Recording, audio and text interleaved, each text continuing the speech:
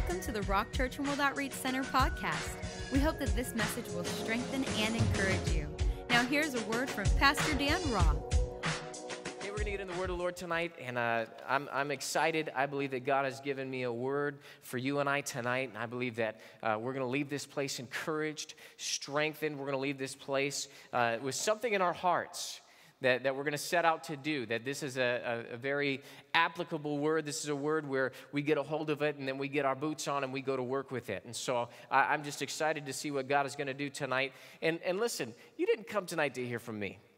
That's not what this is about. Not about hearing from Pastor Luke, Pastor Deb, Pastor Jim.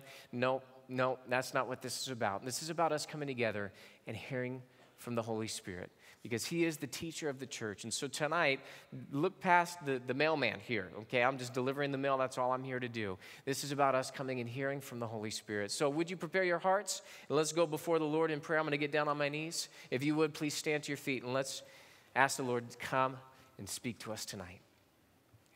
Father, we come to you in the mighty name of Jesus, and Lord, we give you thanks. We give you praise for what you've already done in this place tonight, God.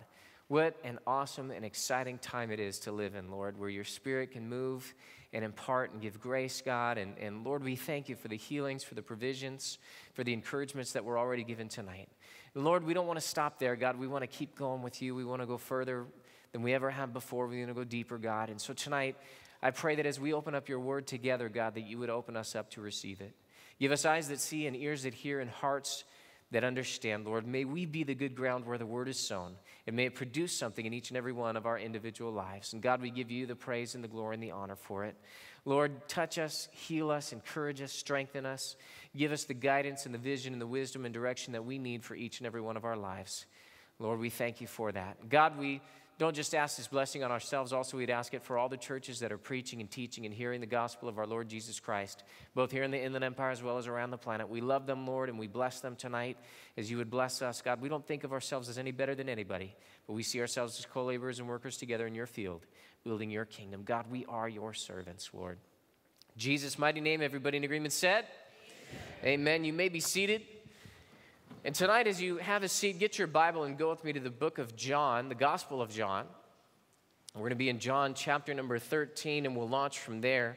Tonight, I've titled the message, Expressions of Love. You'll see what that means as we go throughout the night tonight. But expressions of love that we see in John chapter number 13, starting in verse number 1. John chapter 13, verse number 1, we're going to read through verse number 5. John chapter 13, verse 1, starting says this. It says, "Now before the feast of the Passover, when Jesus knew that his hour had come, and that he should depart from this world to the Father, having loved his own who were in the world, he loved them to the end." Now, we got to stop right there, because I just get so encouraged when I read this. Here Jesus is. He's fulfilled his ministry on the earth. He's about ready to go to the cross.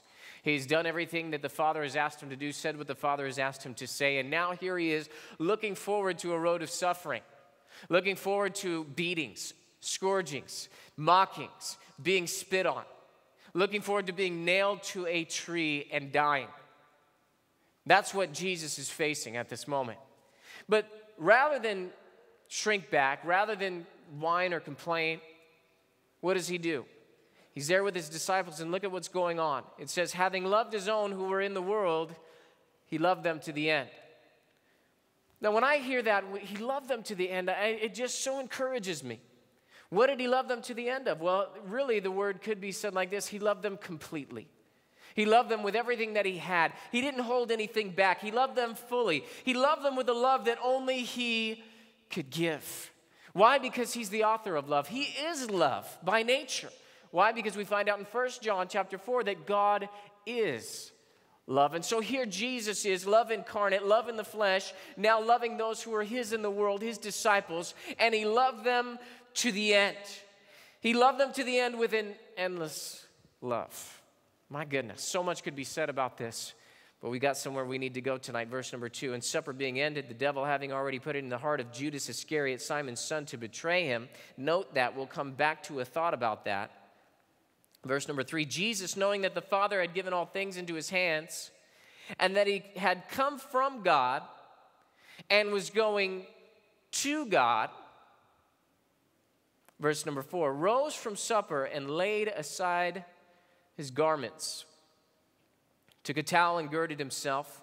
Verse number 5, after that he poured water into a basin and began to wash the disciples' feet and to wipe them with the towel with which he was girded. Quite an amazing picture that we see here. Just awesome to see what Jesus Christ does. Remember, it says that he loved those who were in the world, and he loved them to the end. I'm reminded of a verse in Jeremiah chapter 31. You can stay there in John, but I'll put up Jeremiah 31:3 on the overhead. It says, the Lord has appeared of old to me, saying, yes, I have loved you with an everlasting love. Therefore, with loving kindness, I have drawn you. Find out in the book of Romans chapter 2, verse number 4, that it's the kindness of God that leads us to repentance. The goodness of God. God is forbearing. God is long-suffering. God is just waiting for you and I to come to him. Why? Because he so loves us. And out of that love comes expressions of his love. Here Jesus girds himself, right? He gets up from supper. Really, some of the translations say supper being ended. Some of them say right in the middle of supper. Now it said before the Passover. So here it says supper being ended. Really what it means is that Jesus Christ is interrupting something. Jesus Christ is taking a moment. He's pausing the scene. He knew that there was a road that he had to walk. He knew that there was some things that he had to do. He had to set up some things. He had to institute some things. And yet before he could do that, he pauses and he stops, moved and motivated by love, and he takes some time. And what does he do? He interrupts supper. He interrupts everything that's going on. He stops the clock, basically, and he says, I've got something that I need to do here with my disciples, the ones I love, the ones whom I love to the end. And he sets aside his garments.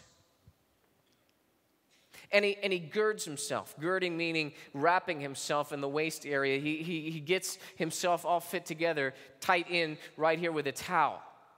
And then he pours water into a basin and he goes to his disciples and he washes their feet with the water in the basin. And then he takes the towel that he's wearing and he wipes the water and the dirt and the grime from their feet. Just amazed at this picture of what Jesus is doing. He lays aside his garments just as he did when he left the presence of the Father, disrobing himself of his glory. He girds himself with a towel, taking on the form of a servant. Here the King of Glory takes on the form of a servant. And then he wipes his disciples' feet, removing the dirt from them and taking it upon himself, just as he did on the cross. He took the sin of the world upon himself. Now, we're going to see this as we go tonight, but God is doing something, and he's leaving us an example. See, Jesus lived on purpose. Everything Jesus did is a picture and an image of God the Father. And it's an expression of his image. And God is showing us something in Jesus that God wants us to imitate. God wants us to do these things. God wants us to be a part of this. Now, some people have said, well, Jesus wants us to go and actually wash other people's feet. Now, let me tell you, I've done that before. I was on a mission trip one time, and we had a foot washing ceremony where we sat down with buckets of water, and we sat everybody around in a circle, and everybody in the circle, we didn't know what was going on. They said, take off your right shoe, so everybody took off their right shoe, and there I was sitting next to like a 6'4" basketball player, and he had some funky feet. And they said, this person on your right, you're going to wash their feet. And I looked to my right, and here's this 6-foot-tall basketball player with the funky feet. I looked to my left, and here's this petite little thing that feet probably smelled like roses, and I'm thinking, why couldn't I get her? Come on. What's going on here? And it is a humbling thing to grab a hold of someone's feet, especially when they're like size 13, and to wash them. See, I don't know that God necessarily wanted us to do that physically, so some of you guys can relax. We're not going to break out the buckets of water tonight. But I believe God wanted us to take on an attitude that Jesus Christ had. See, God wants us to follow Jesus, to follow his examples, to do the works that he did. The Bible says that we are to partake of Christ, to share in all that he was and all that he is. And the things that we see him do, we must also do. So the question tonight is, how do we express love like Jesus? How do we express love like Jesus? It should be the heart cry of every Christian on the planet to say, I want to have a love like my God had for me. I want to do things like Jesus did. I want to follow my King. I want to be like him on the earth. I bear his name. I bear his image. And therefore, I want to bear his works. I want to love like he loved because he loves perfectly. And therefore, if I'm going to love perfectly, I need to learn from his lesson and see the expressions of his love and then express love the way that he expressed it. Am I making any sense tonight? All right, good. So how do we express love like Jesus? A couple things I want to take a look at tonight.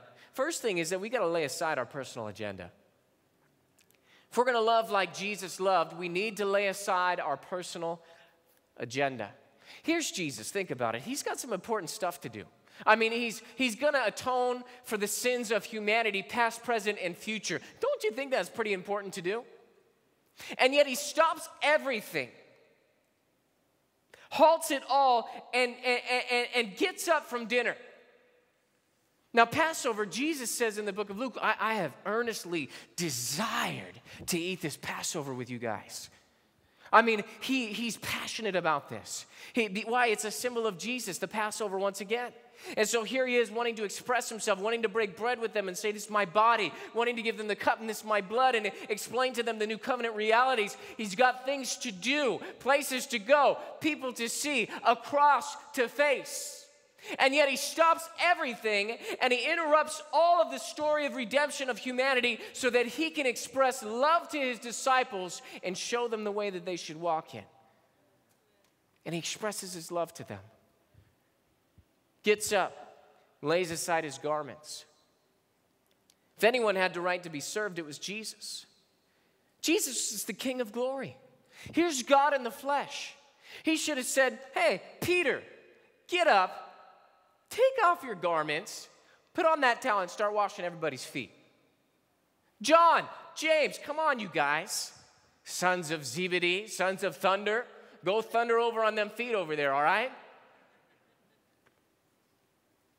I mean, Jesus was their rabbi. He was their master. He was their teacher. This is the one who spoke and planets had existed, and now the one on earth who speaks and blind eyes are open, touches the sick and they're healed. With a word commands the demons come out and they are delivered just like that. Walked on the water, and yet the feet that walked on the water, now he disrobes himself and he's going to go and wash their feet.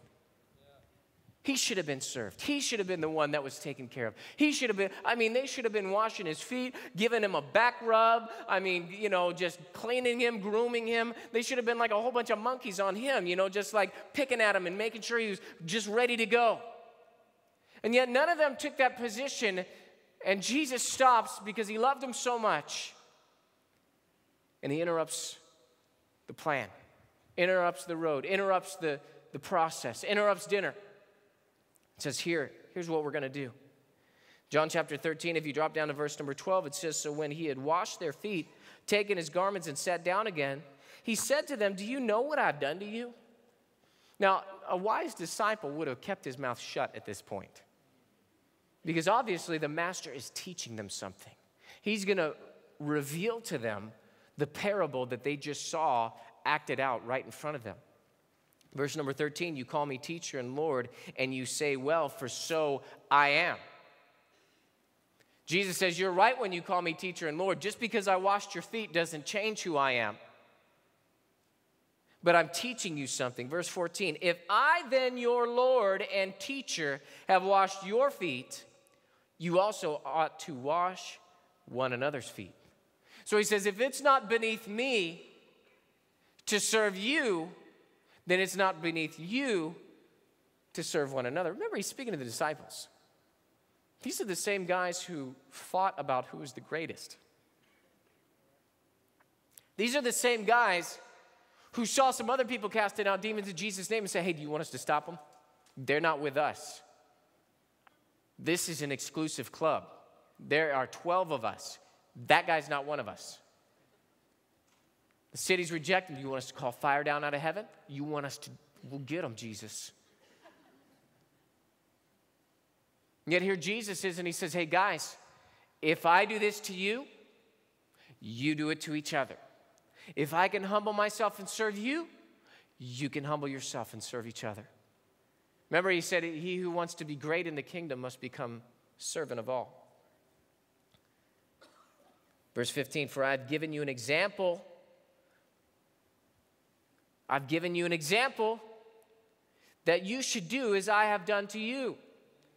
Verse 16, most assuredly I say to you, a servant is not greater than his master, nor is he who is sent greater than he who sent him.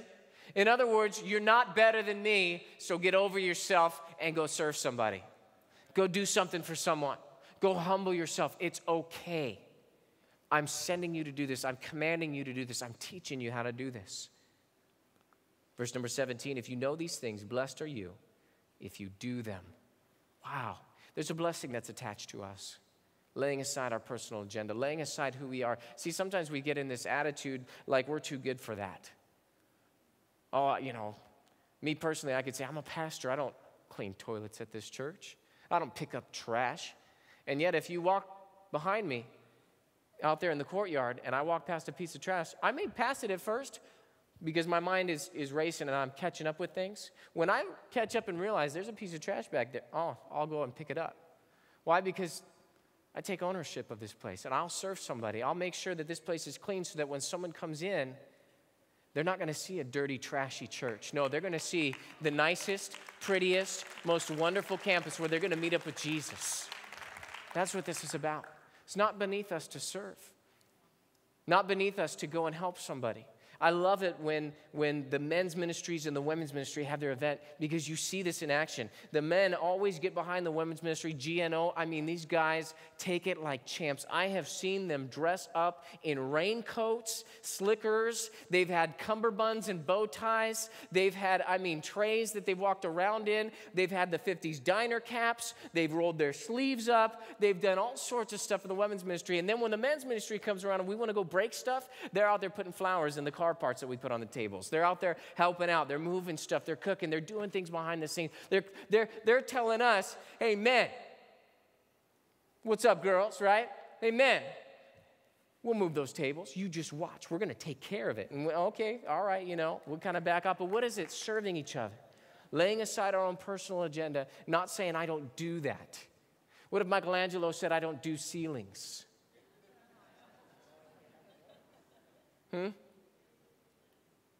See, what if Jesus said, I don't do that suffering on the cross thing, God? I'm too good for that. We'd all be dead in our sin. See, there's nothing beneath us as Christians. We need to go and we need to put aside our personal agenda. We're not too good because Jesus is too good. And yet he still did it, leaving us an example. Number one, if we're going to express love like God does, we're going to have to lay aside our personal agenda. Second thing for tonight, following the example of Jesus' love, how do we express love like God does? Number two is that we are to take the form of a servant. Take the form of a servant. Remember, Jesus got up, he interrupted everything. He laid aside his garments, his own personal agenda, just like he did in glory. And what did he do? He put on a towel. He girded himself. He prepared himself. He wrapped himself up in the form of a servant. Here he was, naked from head to toe, except a little towel around his waist. How humiliating for Jesus, the one who should be wearing a purple robe and a crown with a scepter in his hand. This is our King Jesus. This is the one who was robed in glory, now just girded with a towel, walking out into the midst of his disciples. This is the teacher. This is wrong. This shouldn't be. And yet he still did it. And you and I, we've got to take on that form. We've got to take on that attitude. Change our mind about ourselves. Get rid of the prima donna stuff. Just the, we're so cool, we're so whatever. That's not what this is about. We must take on the mindset of Jesus and the ministry of Jesus. We're here to serve others, not here to serve ourselves. God will take care of that which concerns us as we seek first his kingdom, but we're here to serve others. You're there in the Gospel of John. Turn me to the book of Philippians. Philippians will be in chapter number 2.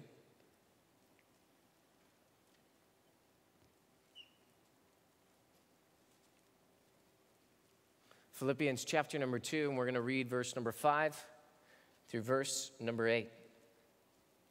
Philippians chapter 2, verse number 5 through verse number 8. Philippians chapter 2, verse 5 says this. It says, let this mind be in you, which was also in Christ Jesus. Verse 6, who being in the form of God did not consider it robbery to be equal with God. Now let's stop right there for a second. What is that all saying? That's saying that Jesus Christ, who being in the form of God, right? The Godhead, 3 in 1, did not consider it robbery to be considered equal with God. What does that mean? Jesus had no problem being Jesus and being God. See, there are some people out there who don't believe that Jesus is God. They put him on a lower plane than God. He was a human God made, and you know, because he lived this perfect, sinless, spotless life, now God exalted him, but he's not God. Let me tell you something. You can't read the Gospels and read the claims that Jesus made without being confronted with the fact that numerous times Jesus said he is God. The very fact that Jesus said before Abraham was, I am, should make every person understand and realize that that is a claim to being God, because he used the name that God gave to Moses when he said, who should I tell them sent me? He said, tell them that I am sent you. Now, here Jesus Christ says, before Abraham was, I am. I am what? I am God. Hello. And so Jesus had no problem with that. Jesus was there in perfect union and harmony with the Godhead. But look at what he does. Verse number 7, but made himself of no reputation. Really, the word talks about emptying himself of all of the privileges of his glory. Completely taking it off. Made himself of no reputation. Taking the form of a bond servant and coming in the likeness of men.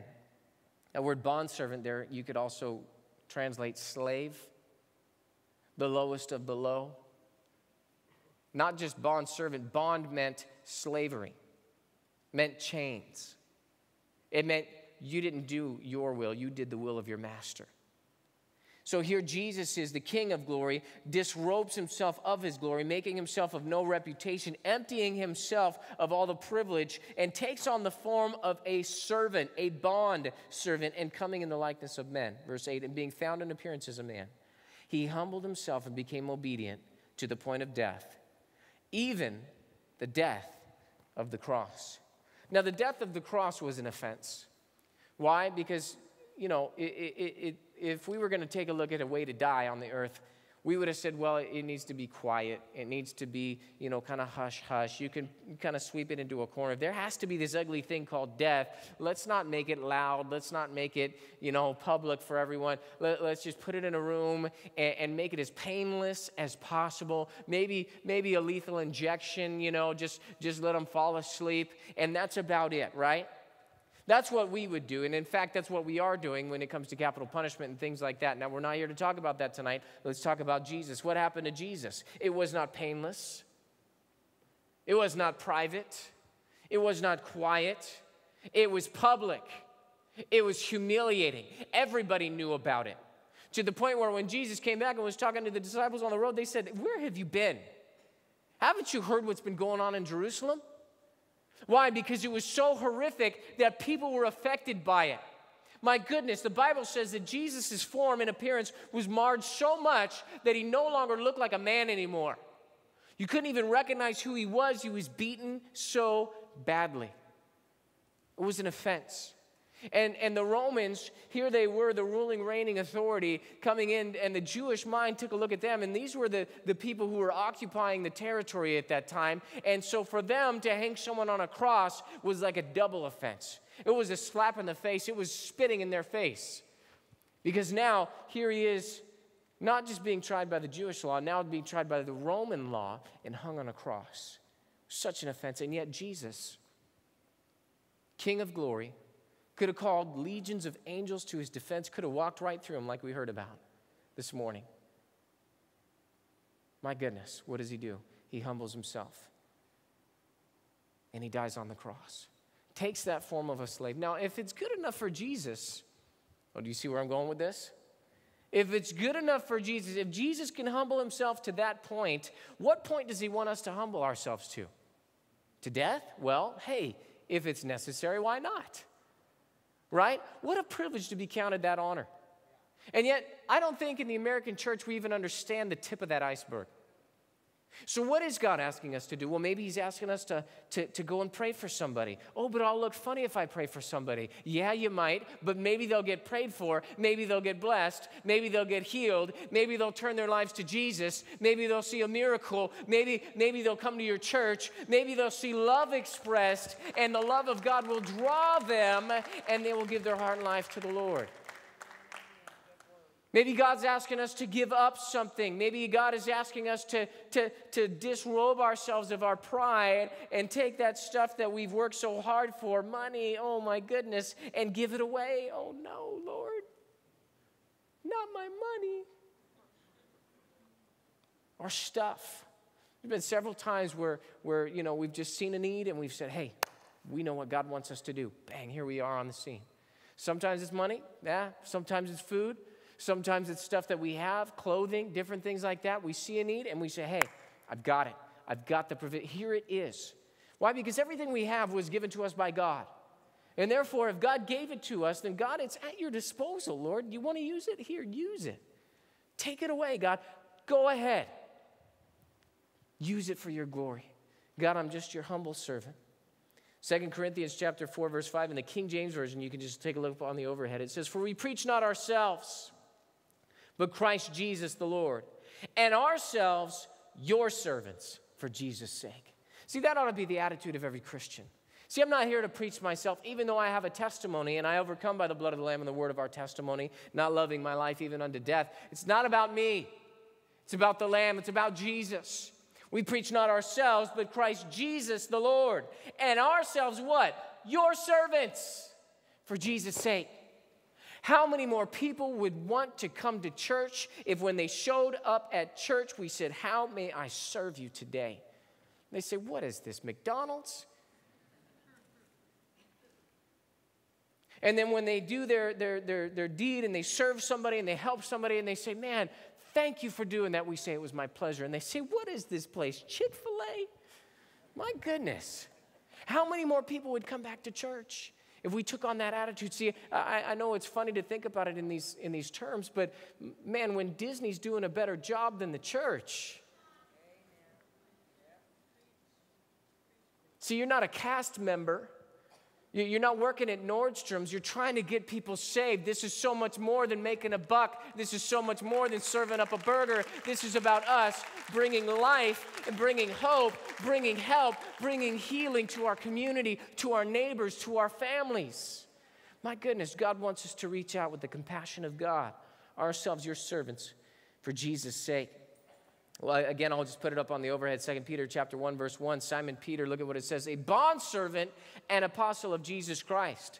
If you take a look at 1 Peter chapter 1, verse 1, it just says Simon Peter, an apostle of the Lord Jesus Christ. But here in 2 Peter chapter 1, verse 1, he says Simon Peter, and before he breaks out who he is, his title, his role, his rank, what does he do? He says, I'm a servant. Not just a servant, I'm a bondservant. I'm a slave. That's my job.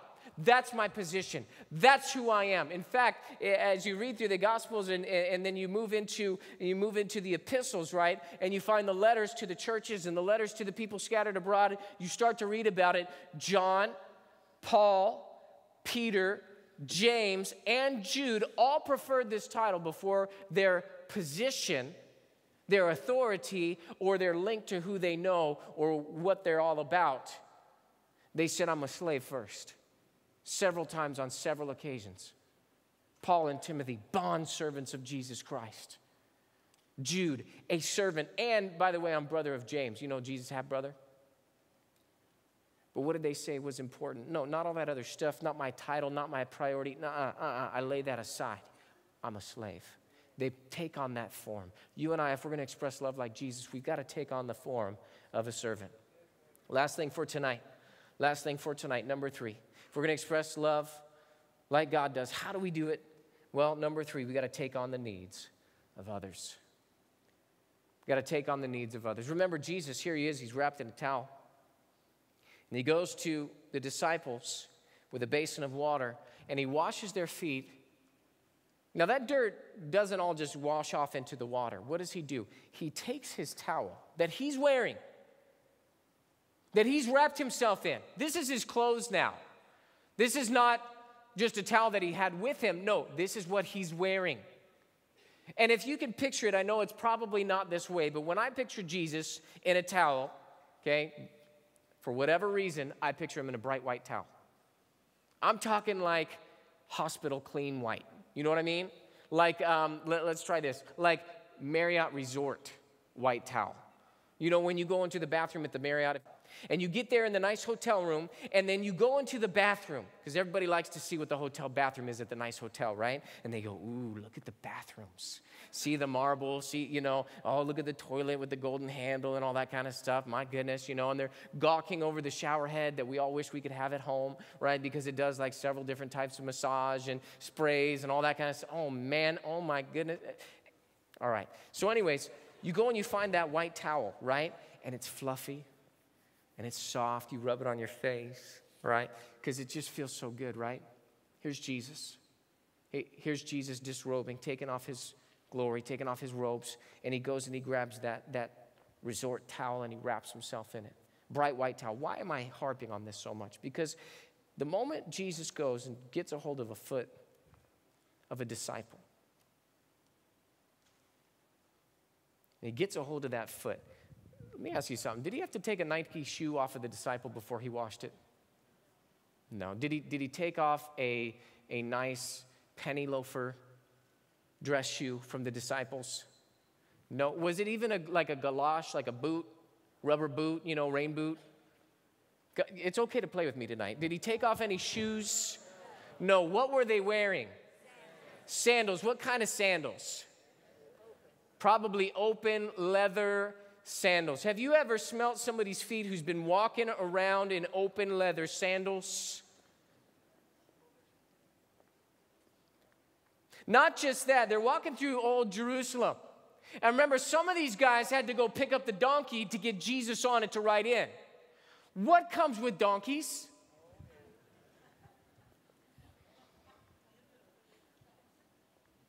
They're walking behind him.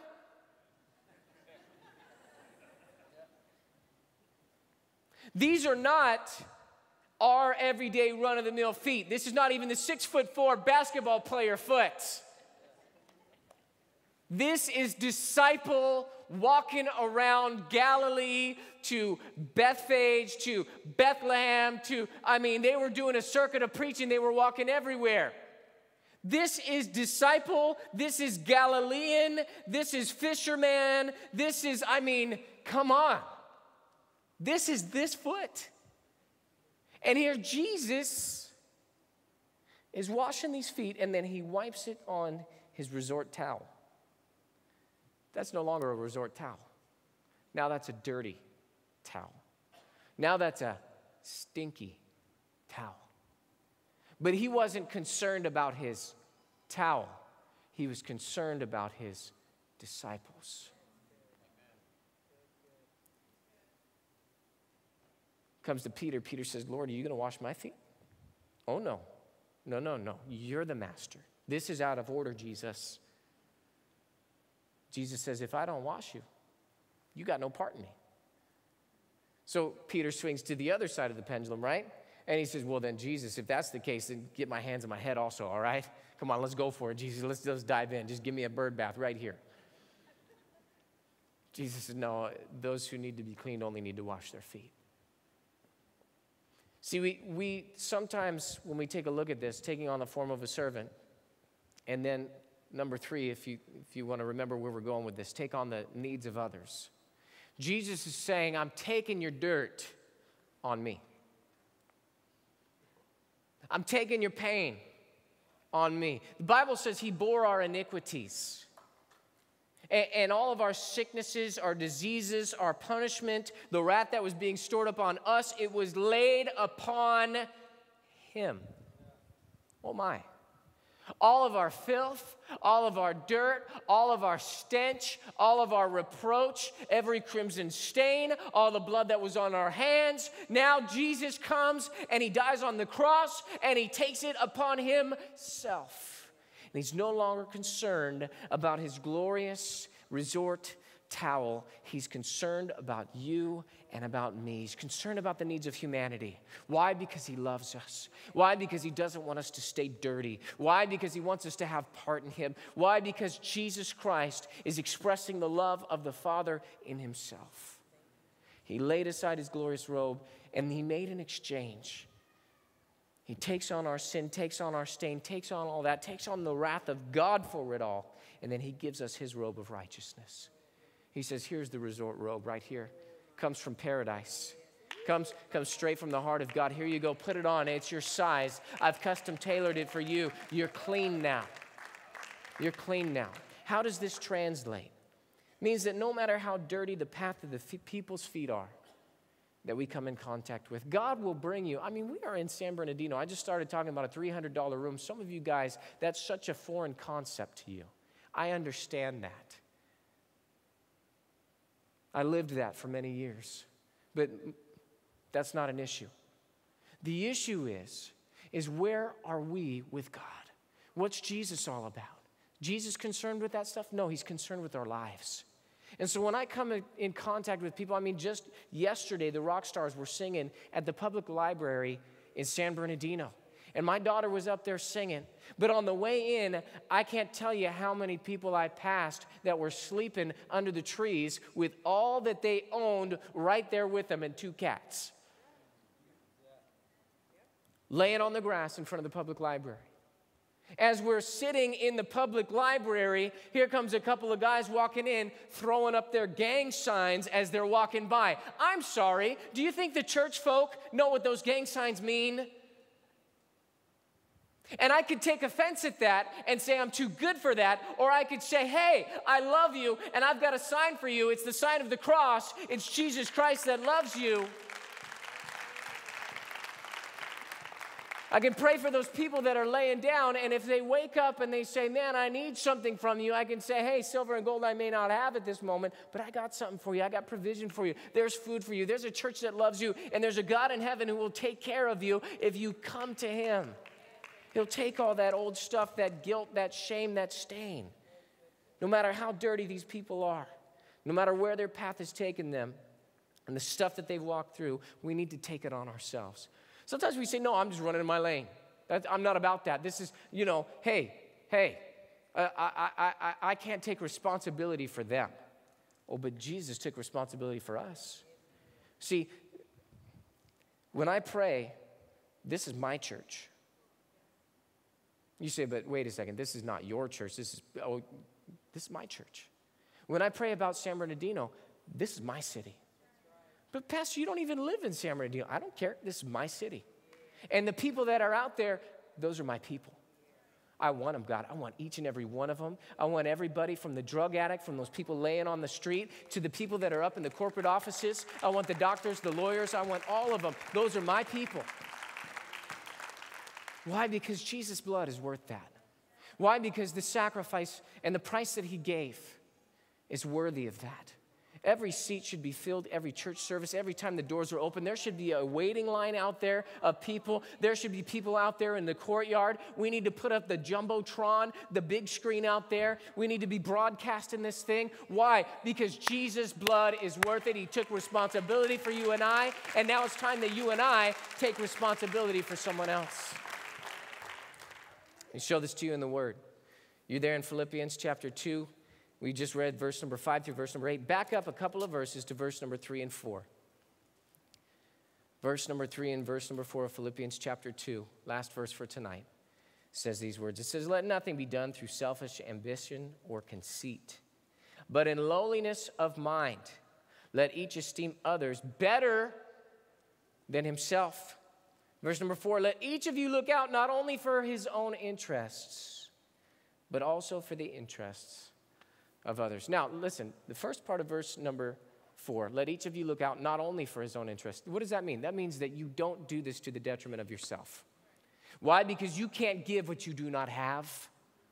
And you have a responsibility by God to take care of yourself and your family. But look at what he says, not only for his own interests. Okay, so that means that you are not to be preoccupied with just yourself. Even though you've got to take care of yourself, you got to maintain a job, you got to work, you got to pay the bills, you got to take care of the family, you got to pour your life into your husband or wife, your kids, right? You have a responsibility by God to do all those things. God knows that, God appreciates that, God understands that, God wants that for your life, but also for the interests of others. What does that mean? That means that when you see the need, when you see God wanting to express his love through you, and you start to feel the compassion of God, you start to feel that tugging on your heart, and you get that plan of action from the Holy Spirit that says, hey, they need some food. Doesn't your church give food? Oh, yeah, it does. Well, hey, tell them. When you hear the people talking and you hear how lost they are, and they're saying, I wish I had an answer, and you see that they're so lost and so broken and so confused, and you start to feel for them, God, man, they're so lost. They just don't know. They're like sheep without a shepherd, and here God is saying, well, I am the good shepherd. Bring them to me. Invite them to church. Bring them with you when you come. See, not all of this has to be so extreme. Sometimes we think if we're not out there with nothing and we're not, saving hundreds of thousands every day and this and that, then we're not doing the work of the Lord. That's not what I want you to walk away with tonight. What I want you to walk away with tonight is just that you put on the form of a servant. Just that you get that mind in you, which was also in Jesus Christ. Because the Bible says that he loved his own, and he loved them to the very end. And when we start to get rid of our own personal agenda and get off of us and how cool we are, and we gird ourselves, we take on that form of a servant, and then we take the needs of others upon ourselves. Take responsibility. You're my friend. You're my brother or sister in the Lord. You're my neighbor. You're my coworker. You're my family member. When we start to take responsibility and we say, I don't have to do this, I get to do this. I want to do this. I love you with the love of the Lord Jesus Christ. Now, all of a sudden, we're taking on the attitude of Jesus Christ. May not be our problem, but we might have the solution. Isn't God good? Hallelujah. Tonight, 3 things that we learned. Number 1, how do we express love like Jesus? Number 1, we lay aside our personal agenda. Number 2, we take the form of a servant. And number 3, we take on the needs of others. If you guys got something from the Lord tonight, come on, let's give God a great big praise. Hallelujah. God is so good. Hey, I want to talk to you guys tonight. You guys were great tonight. We had some fun in the Word tonight, just some great times in the presence of God, singing God's praises. I really believe that you got something from God tonight. Let's not stop there. Let's make sure that before you leave this place that your heart's right with God, so that if you died, that you wouldn't end up in hell, that you'd go to heaven. Now, sometimes people say, well, Pastor, I don't believe in hell. Well, isn't that convenient? Because, the Bible talks about hell, Old and New Testament. In fact, Jesus himself spoke about hell. Therefore, hell is a very real place. And just because you deny its existence doesn't make it any less real. It's like saying, I don't believe in semi-trucks. Well, go stand out on the slow lane of the freeway. You'll meet one face to face sooner or later. Just because you say hell's not real doesn't make it any less real. Sometimes people say, well, I appreciate what you're saying, Pastor, but you get to heaven your way, I'll get to heaven my way. We'll all get there the same. Somehow, all roads lead to heaven. Listen, that's foolish. That's like saying all roads lead to the moon. Got to get there one way. Not going to get there on a road your way, some other person's way. No, not going to work. Jesus came and he said, I am the way. I am the truth. I am the life. No man goes to the Father except by me. So what's that mean? That means it's God's heaven. You got to get there God's way. Can't get there your way. Can't get there my way. Can't get there some well-meaning church committee way. It's not going to make it. Tonight, come on, let's talk. Let's not play games. Let's talk about your eternal life. Listen up. Sometimes people say, well, you said that we got to get there God's way. And I know God's way is by being good. I've been a good person, done a lot of good deeds. Used to be bad, cleaned up my act, now I'm good. Done a lot of good stuff lately. Gave money to charities, helped my neighbor out, been nice to people.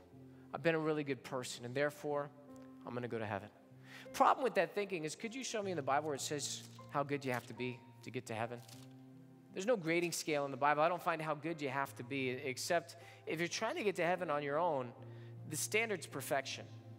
And the only one who is perfect, well, his name is Jesus. Not going to get there just by being good. In fact, the Bible says that if you try and get to heaven using your goodness, it's like filthy rags to God. It's going to be thrown out. Not going to make it just by being good. I'm going to ask everybody, please remain seated. God is trying to speak to people about their eternal destiny. So if you can't stay still, please do during this time. Don't be a distraction. Sometimes people say, well, I understand that, Pastor, but I was raised in church. Parents took me to church, told me we were Christians. They hung a cross for St. Christopher around my neck, had me baptized or christened as a child, took me to religious classes like Sunday school, Sabbath school, catechism class. And born in America, America's a Christian nation. Everybody born in America goes to heaven. We're not any other religions. We're not Buddhist, Muslim, Hindus. Therefore, we're Christians headed for heaven, denying hell, right? Wrong. Nowhere in the Bible. Check it out. Nowhere in the Bible say be raised in church, parents tell you you're a Christian, that makes you a Christian. Nowhere in the Bible does it say that you attend religious classes, wear religious jewelry, be baptized or christened as a child, that you get to go to heaven. It doesn't work like that. And again, nowhere in the Bible do I see that you're being born in America qualifies you for heaven. Come on. I love you enough tonight, respect you enough, and honor you enough to tell you the truth. You're not going to make it if that's how you think you're going to get to heaven. I don't see anywhere in the Bible that God says, oh, they're not any other religions, and so he lumps you into the category of being a Christian, headed for heaven and denying hell. You say, but wait a second, Pastor. Not only when I was a child did I go to church, here I am in church tonight sitting in front of you, and I consider myself to be a Christian. Well, you know what that's like? That's like saying, you go sit in your garage and call yourself a car, and that makes you a car. Doesn't matter how long you sit there, how many car noises you make, you will never be a car. You'll just be a person sitting in your garage. Nowhere in the Bible says sit in church service, call yourself a Christian. That makes you a Christian. Check it out. Sometimes people say, but I got involved in my last church, Pastor. I helped out. I carried the pastor's Bible, made decisions in that church. People thought of me as a leader. I even got a membership card to that church and taught the Bible classes. That's great. I'm glad you did that. But could you show that to me in the Bible where church involvement gets you into heaven? It doesn't work like that. Nowhere in the Bible say help out, carry the pastor's Bible, make decisions. People think of you as a leader. You teach in the Bible classes. You get to go to heaven. I don't see anywhere in the Bible that God is looking for your membership card to a church before he lets you enter the gates of heaven. If that's how you think you're going to get to heaven, I love you enough tonight to tell you the truth. You're not going to make it. Come on, let's talk tonight. We're talking about your eternal life. Sometimes people say, but Pastor, I know God. I know about Easter and the resurrection, sing the songs at Christmas. I could quote scriptures, Old and New Testament, tell you stories out of the Bible. I know God. Doesn't that make me a Christian? Well, no. As a matter of fact, it doesn't, because if you read your Bible, the Bible says demons believe that Jesus Christ is the Son of God. They're not Christians headed for heaven. The Bible says the devil himself believes that Jesus Christ is the Son of God, and yet he's not a Christian headed for heaven and denying hell. Everybody look up at me for a moment. Look up here. This is not about what you have in your head. It's not about having head knowledge about who Jesus is, but rather this is about your heart. Jesus made a statement to a religious leader of his day. This guy was a good guy, did good deeds, raised in his church, could quote the scripture, could sing the scripture. People thought of him as a leader. They looked to him to find out about God. He did a lot of good deeds, gave his money to the poor, gave his money in the temple. My goodness, we would have thought this guy was headed for heaven. And yet when Jesus speaks to him about his eternity, he doesn't pat him on the back and say, hey man, you're doing a great job. Just keep doing what you're doing and I'll see you there. No, what does he say? From John the 3rd chapter, we hear Jesus say these words. He says, you must be born again. No, I know those words. Oftentimes people think of what Hollywood has said about it or what the news media or things like that have said. This is not about what Hollywood, news media, pop culture, or anything else society says about being born again. It's about what the Bible says. What does being born again really mean? Well, from the beginning of the Bible to the end of the Bible, it has always meant the same thing. It means that you've given God all of your heart and that you've given God all of your life. It's that simple. It's all or nothing with Jesus. Let me prove it to you in Revelation. Last book in the Bible. Jesus is speaking to a church, just like he's speaking to us here, sitting here tonight. And he says, when I come, I want to find you hot or I want to find you cold. Because if I find you lukewarm, I'll vomit you from my mouth. Well, those are graphic words from the mouth of Jesus, but what is he saying? Lukewarm, what's that all about? Well, it's a little bit in, a little bit out, a little bit up, a little bit down. Token prayer every now and then, an occasional church attendance. God is something in your life, but he's not everything. And you're not opposed to God, but you're not wholehearted for God. Listen, if that's your relationship with Jesus Christ, look out. Why do I say that? Because only people that are not real Christians will be ejected and rejected from the body of Christ. So tonight, I'm going to give you an opportunity. In a moment, I'm going to count to 3 just like this. I'm going to go 1, 2, 3, bang, pop my hands together. When you hear that sound of my hands popping together just like that, bang, that's your opportunity to lift your hand. What you're doing by the raising of your hand is you're saying, Pastor, I want to give God all my heart. I want to give God all my life. I want to be born again, headed for heaven, denying my presence in hell. I'll see your hand go up. I'll count it. You can put it right back down. You say, but Pastor, if I raise my hand, I'll be embarrassed. You might be, but get over it. Why? Because think of the trade-off for a moment. Isn't it better to be embarrassed for a moment than it is to be in hell forever and ever and ever and ever? No one would make that trade. And yet, tonight, your flesh is going to try and talk you out of it. The devil's going to be whispering in your ear, don't do it. Come on, tonight you can get right with God by simply raising your hand. Let's give God all your heart and all your life. Probably won't even be embarrassed. But even if you are, it's better than ending up in hell. So tonight, who should raise their hand if you've been running from God instead of to God? I'm speaking to you. Who should raise their hand if you're not sure about your salvation? Come on tonight, make sure. Who should raise their hand if you've never done this? Never given God all your heart and life? Confess Jesus. Come on tonight, you can do that by simply raising your hand. Or finally, who should raise their hand if you're lukewarm in this place? You know that's the condition of your heart when I described it. Come on, you can get right with God in this safe and friendly church service. All across this auditorium, back in the family rooms, wherever you're at, watching my television in the foyer or the Love Rock Cafe, come on, raise your hand, and then either come into the church service or tell an usher right afterwards. I'm going to count to 3, pop my hands together. Again, please focus in. This is for you. There's been some distractions tonight, and I need you to focus in. Ask yourself this question: do I need to do this? If you don't know, if the answer is yes, if you're sitting there wondering, come on, go for it tonight. All across this auditorium, I'm going to pop my hands together, count to 3, pop my hands together. This is your time. This is your moment of salvation. Get ready to get your hands up all together on the count of 3. 1, 2, 3. Let me see your hands. Just raise them up high. Thank you. There's 1. There's 2. There's 3 up on top. There's 4, 5, 6 in the family room. Thank you. 7, 8 over here. God bless you guys. 8 and 9. I got you over there. 9 wise people already. There's 10 back in that family room. See, there was a bunch of distractions right here in this section, and you all are sitting there like, I don't know.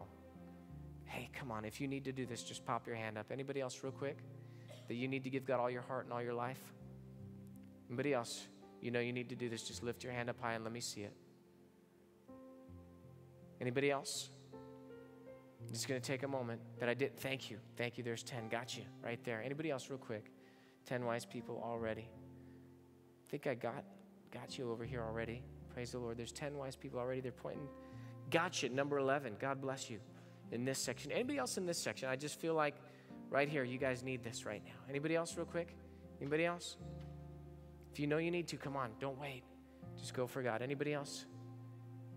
Anybody else? All right, let's give the Lord a hand for about 10 or 11 wise people. Praise the Lord. God is so good to us. All right, all 10 or 11 of you, or if you're number 12, number 13, number 14, number 15, you should have raised your hand, but you didn't.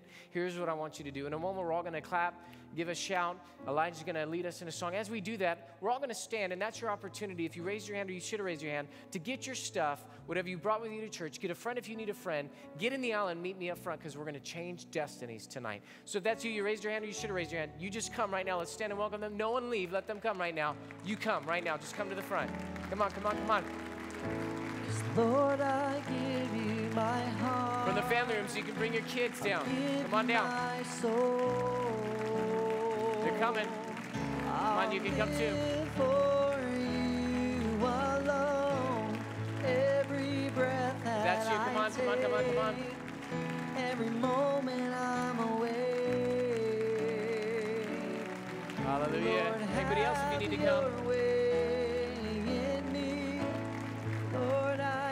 Come on, they're still coming from the family rooms. Let's welcome them as they come. You can come too. This is your time. This is your moment of salvation. I'll live for you alone. All right, they're still coming as they come. Come on. Come on. They're still coming. Praise the Lord. So excited for you guys. All right, here they come. Here they come. Hey, everybody. Everybody look up here for a second. Put a big smile on your face, okay? This is not a bad thing. This is a good thing, okay? You came to give God all your heart, came to give God all of your life. Some of you for the first time, some of you, you're doing it all over again. That's cool. That's okay. God loves you. He loves you completely. He loves you to the end, and he loves you with an endless love. All right, I want to introduce you guys to a friend of mine right over here. This is Pastor Dave. Pastor Dave's a really neat guy. Nothing weird's going to go on, okay? I'm going to let you know what he's going to do in advance. First thing he's going to do is he's going to lead you in a prayer to invite Jesus into your heart. You're going to be born again at that moment, all right? Second thing he's going to do, he's going to give you some free stuff, all right? Some free little booklets that our pastors wrote that'll help you to find out what to do next in your walk with God. Sit down, invest maybe a half hour into them. You know, even if you read slow, about a half hour, okay? Not very long, easy to understand. You need to find out what to do next in your walk with God.